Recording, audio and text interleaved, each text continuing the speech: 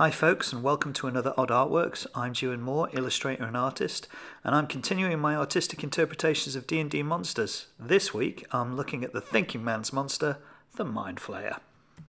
Okay, these guys have been in the game for a long time. Their design hasn't changed much over the years. Essentially, they're a skinny fellow with an octopus for a head. That alone is pretty scary. Right, their description reads, Mind Flayers, also called illithids, are the scourge of sentient creatures across countless worlds, psionic tyrants, slavers, and interdimensional voyagers. They are insidious masterminds that harvest entire races for their own twisted ends. 4 tentacles snake from their octopus-like heads, flexing in hungry anticipation when sentient creatures come near. I actually don't think there's anything wrong with their design. In fact, I quite like it, and I like how popular it is at the moment. But a few people have requested this one, so I'm going to give it a good crack anyway. Okay, so I'll be fully honest, I had a bit of a full-on week this week. My teaching job required me to do an awful lot of extra hours, and I had a few commissions on that needed attention, so I did not give this probably the time it deserved.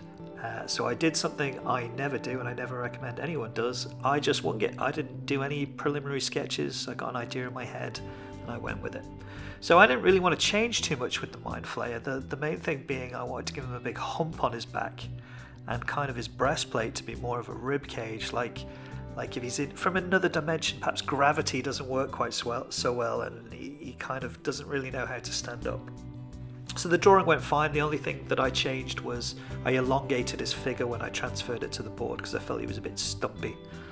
I added more tentacles to his mouth because I thought that would be more horrific, and I still think I'm right about that. I underpainted the whole thing in a blue because I knew I was going to give him kind of a pinkish skin, so I kind of wanted those dark tones.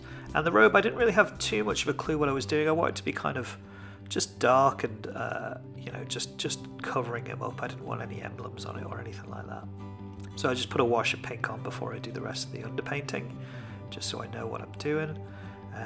With the background, I painted everything like a kind of reddish pink to begin with, and I was just going to put kind of a blue sky colour over the top like I've done with some of the others.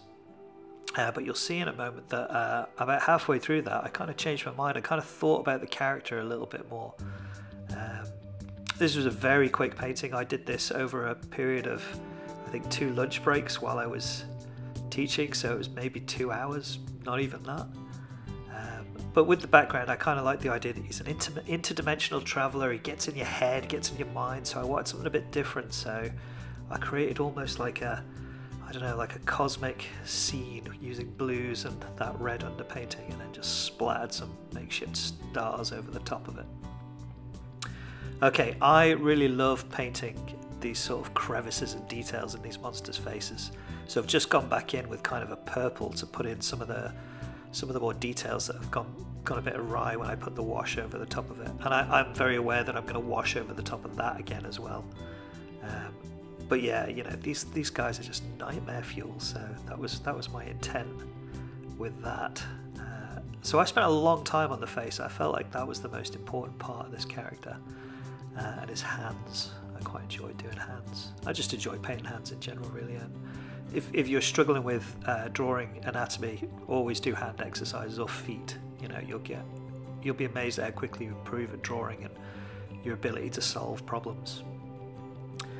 Okay, so I was quite happy with the face at this point, so I put in a few highlights, and I think once I got the eyes in, which I put in a moment, I was relatively pleased with the face, so I was able to move on to the robes, which, if I'm being honest, I think I was probably putting off a little bit because it's a big area on the painting and really wanted to get it right. But yeah, I think those sort of red eyes give him a really sinister look. I'll be honest, I love painting cloth. I love painting wrinkly shirts and robes and things like that, so I was quite self-indulgent with this. I worked with blacks and purples, just going in with kind of a creamy colour called Buff Titanium, which is the best name for a paint ever, and just sort of building up where I think the fold should be and where the light would be hitting it. And I was really pleased with the robes in the end. Alright, I don't think I've got too much more to say about this. It went relatively according to plan. I think if I was to do it again, I maybe would have spent a bit more time on the initial design, trying to push it a bit further. But like I said, I actually quite like the design of the Mind Flayer. I don't really think it needs much doing to it. And they are quite prevalent in both pop culture and D&D, so you know there is a lot of stuff out there, and you know a lot of it is really good, and I really like the design. It's well thought out. So yeah, this is just my interpretation. As always folks, if you like the video, give it a like and subscribe for more. I put out a new video every Thursday, and if there is a monster that really winds you up, you really don't like the design, or you think something else needs to happen, let me know in the comments and I will stick it on the list. And you know, I'm building quite a good list for these videos now. So yeah, I'll let you enjoy the rest of this, and I will see you next time folks. Take it easy. Goodbye now.